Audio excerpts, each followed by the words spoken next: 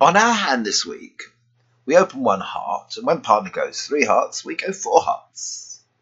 West leads a spade, won by East, and East fires back a club.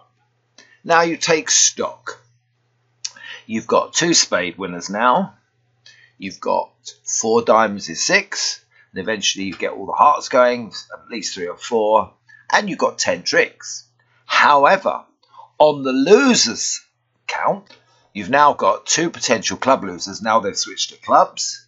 You've got the ace of spades, which you've already lost, and the ace of hearts. So that's 1 off.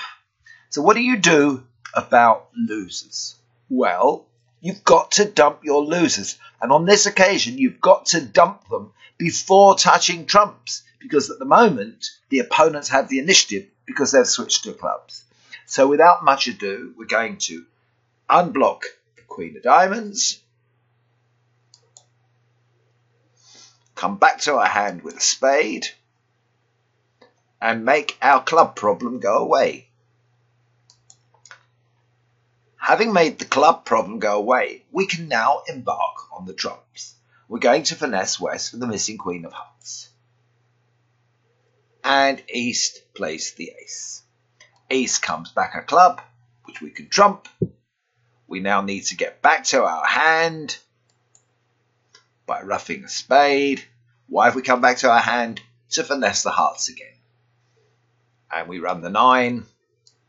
And when we finesse the Queen,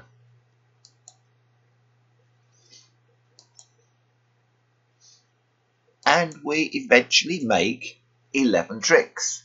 We eventually made 2 spades, 4 hearts after doing a successful heart finesse is 6, 3 diamonds is 9, a Queen of Diamonds 10, and the ace of clubs 11.